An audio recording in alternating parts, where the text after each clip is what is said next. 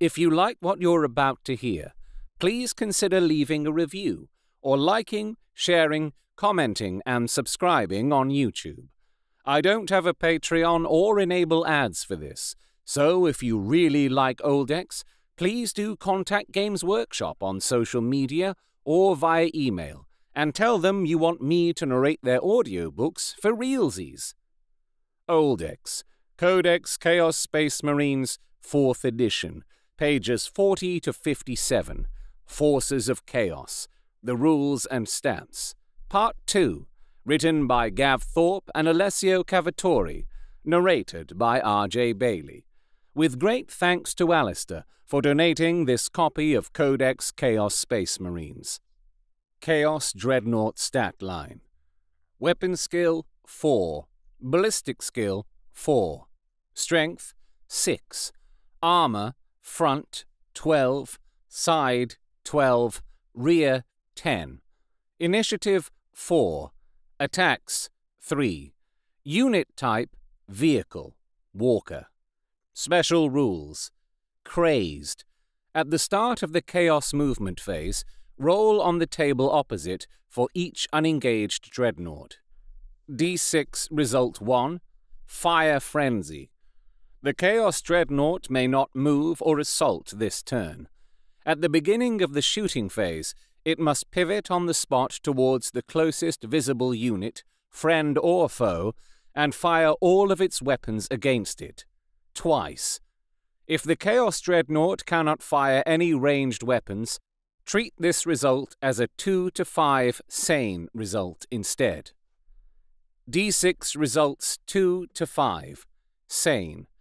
The player controls the model normally. D6 result 6, Blood Rage.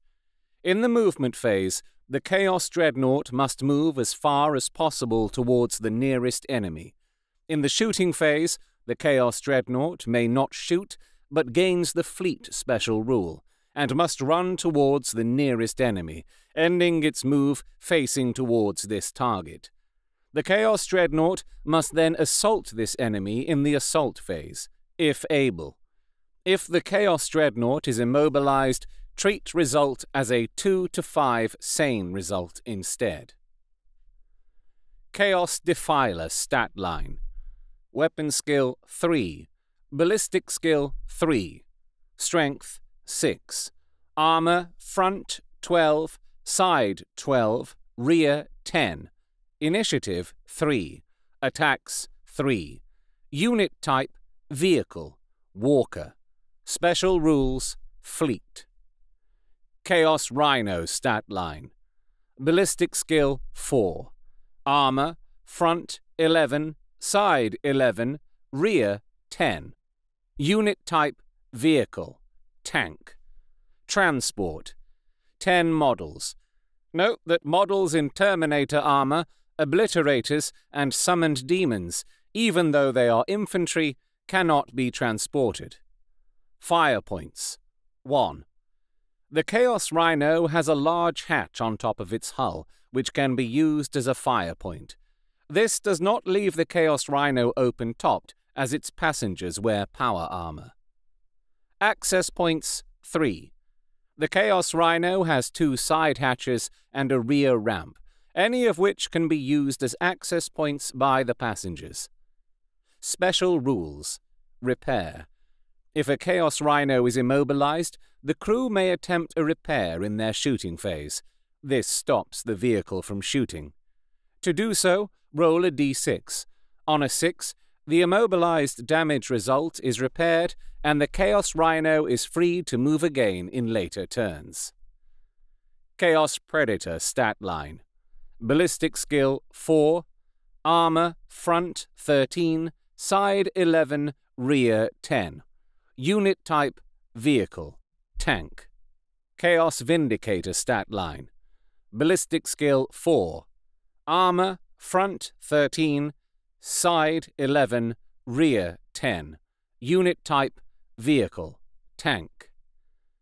Chaos Land Raider Stat Line. Ballistic Skill 4, Armor Front 14, Side 14, Rear 14. Unit type, vehicle, tank. Transport, 10 models. Models in Terminator armor count as 2 models. Note that obliterators and summoned demons, even though they are infantry, cannot be transported. Fire points, 0.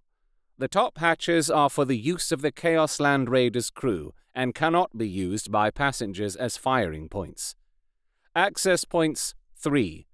The Chaos Land Raider has a large frontal access ramp and a hatch on either side of the hull, any of which may be used to embark or disembark. Special rules. Assault vehicle. Models disembarking from a Chaos Land Raider may assault in the same turn. Abaddon the Despoiler, War Master of Chaos, stat line. Weapon skill 7, ballistic skill 5, strength 4, improved to 8, toughness 4, improved to 5, wounds 4, initiative 6, attacks 4, asterisks, leadership 10, save 2+. War gear. Abaddon is equipped with Terminator armor, twin-linked bolter, personal icon, the demon sword Drachnean, and the Talon of Horus, see below. Special rules. Fearless, independent character. Mark of Chaos Ascendant. Abaddon has attained the favor of each of the Chaos powers in turn, and has proved the equal of his mentor Horus, in that he has resisted becoming a pawn of any individual patron. Over the millennia, Abaddon has melded the marks of chaos granted to him, and now bears a unique mark that combines all of the gifts. Because of the mark of Tzeentch, the invulnerable save provided by his armor is increased to 4+. The other benefits are included in his profile. Finally, because the mark is proof that the dark gods have a plan for Abaddon, he is immune to the instant death rule. Demon Sword Drachnean and Talon of Horus. Abaddon has been gifted the arcane blade Drachnean, which contains the bound essence of a writhing warp entity, and wears the Talon of Horus, legendary weapon of the Great War Master.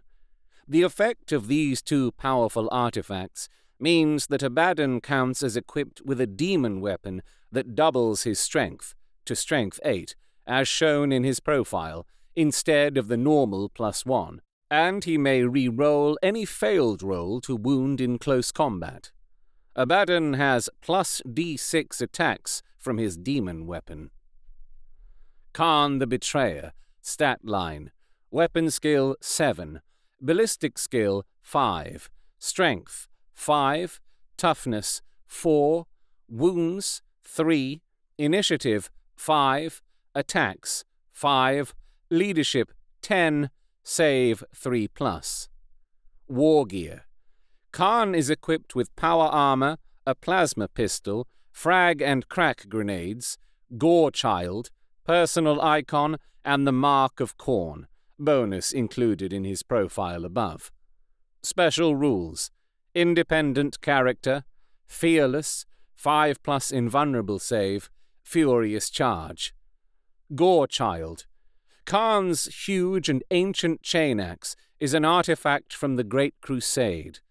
Gore Child's jagged, whirring teeth were torn from the jaws of mica dragons on Luther McIntyre. Its haft is forged of adamantium, and its head is a full 3 spans across. Khan's close combat attacks always hit on a roll of 2+. In addition, Gore Child is treated as a power weapon, and against vehicles adds an extra D6 to Khan's armor penetration rolls.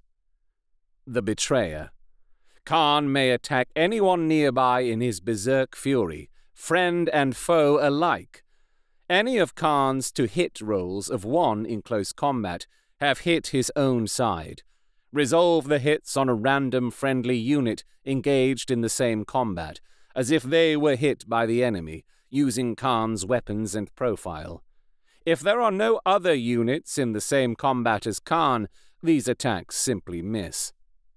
Blessing of the Blood God.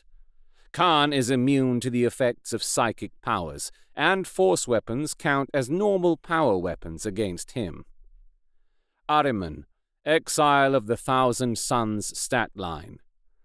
Weapon skill 5, ballistic skill 5, strength 4, toughness 4, wounds 3, initiative 5, attacks 3, leadership 10, save 3+. War gear. Ahriman is equipped with power armor, a bolt pistol, frag and crack grenades, personal icon, the black staff of Ahriman, and the mark of Tzeentch. Special rules. Independent character. Fearless. 4+ invulnerable save, including the mark of Tzeentch. Master of sorcery. Over the centuries, Ahriman's powers have grown to the point that his knowledge of the dark arts is rivaled only by the greater demons of his patron.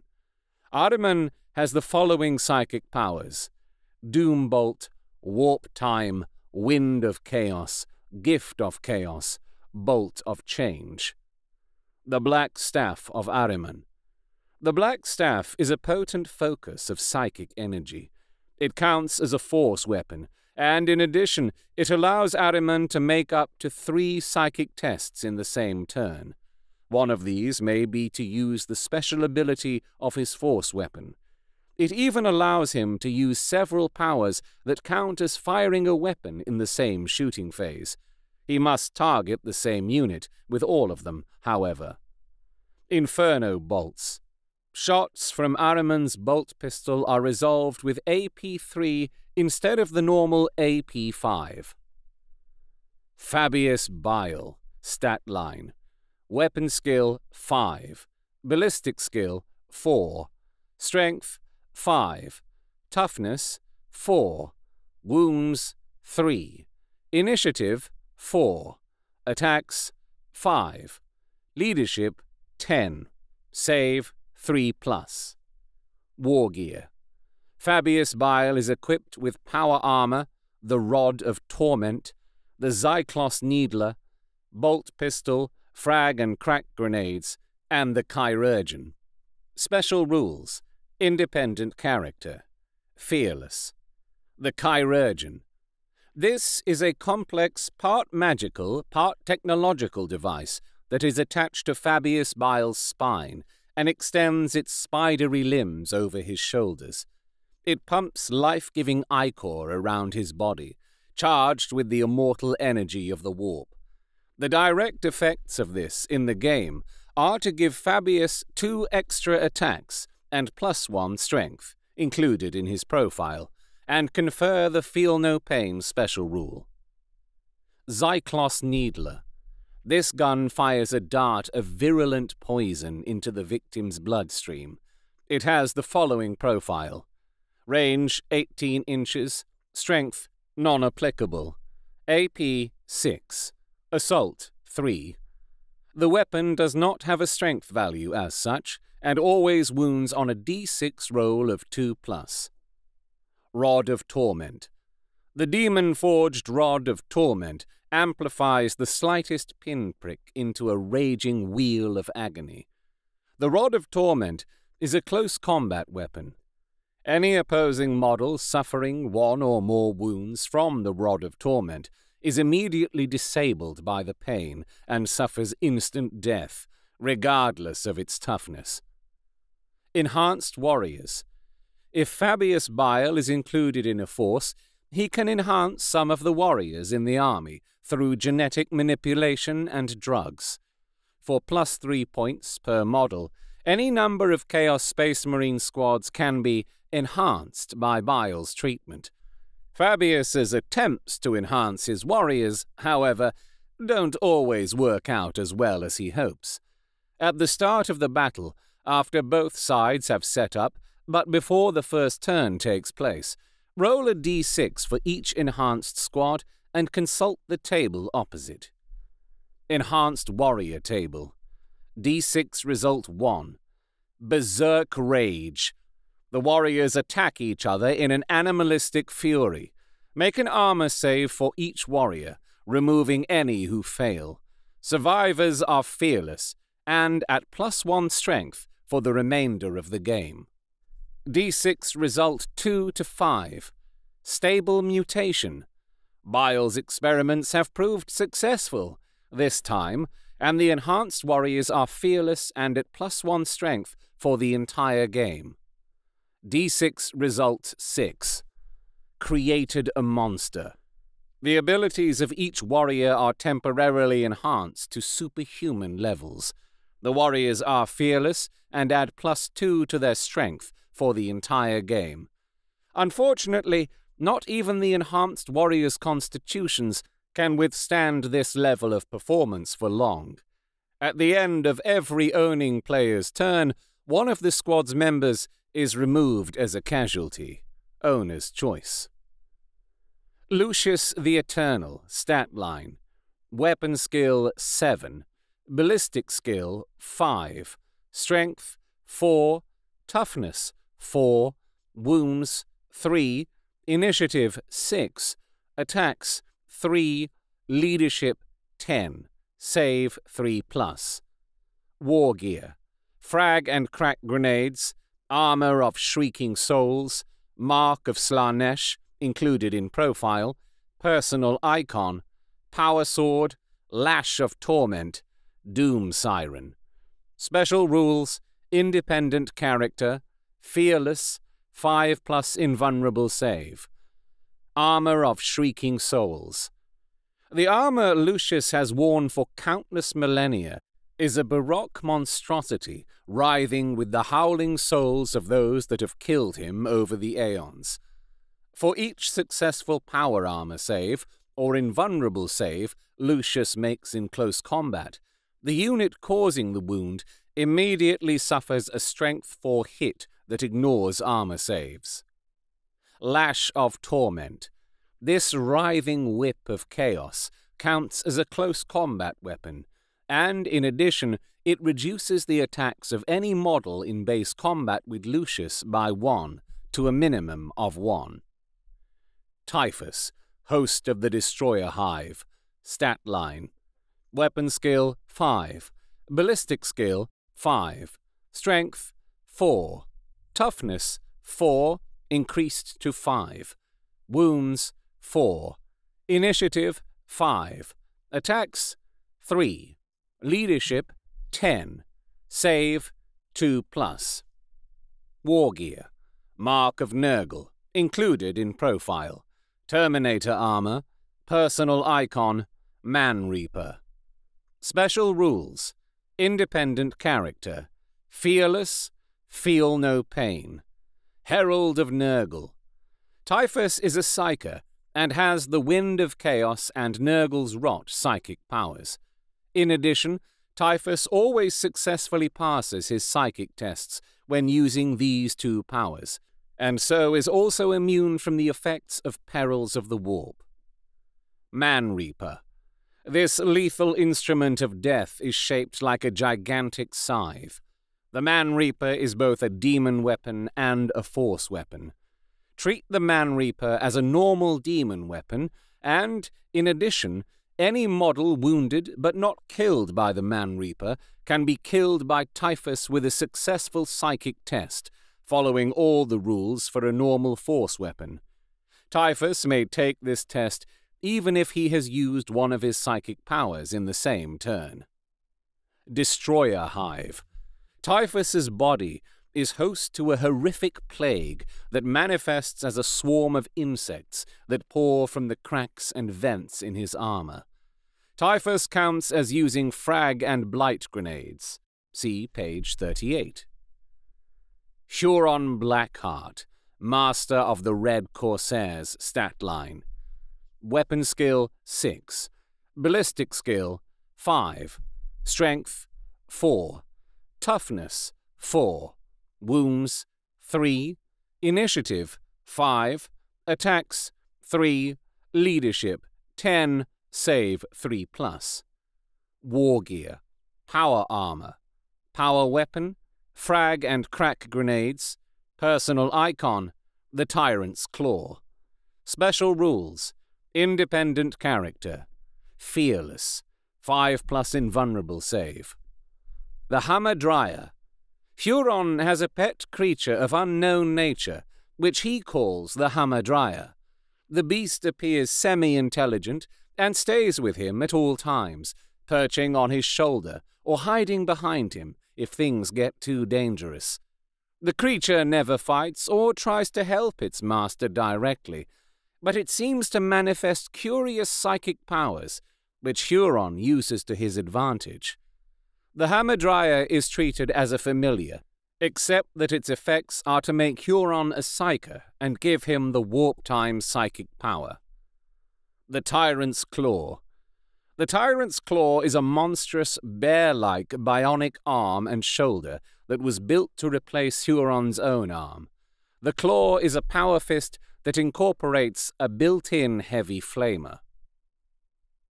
You have been listening to Oldex, Codex Chaos Space Marines, 4th edition, pages 40 to 57, Forces of Chaos, The Rules and Stats, Part 2, written by Gav Thorpe and Alessio Cavatore, narrated by R.J. Bailey, with great thanks to Alistair for donating this copy of Codex Chaos Space Marines.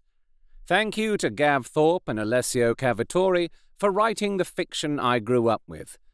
If you've enjoyed this, please leave a review where you found it, or like, share and subscribe on YouTube, depending how you're listening. I don't have a Patreon or enable ads for this, so if you really like Oldex, please do contact Games Workshop on social media or via email, and tell them you want me to narrate their audiobooks for realsies. This production, like all of Oldex, is entirely unofficial and uncommercial, from an out-of-print publication, is a derivative work with all copyrights owned by Games Workshop, and is a celebration of the hobby and lore I grew up with. If you have suggestions for other old Codex fiction for me to narrate on this podcast, you can comment, contact me on Twitter at rjbailey, or email robertjbailey@gmail.com. Links are in the show description.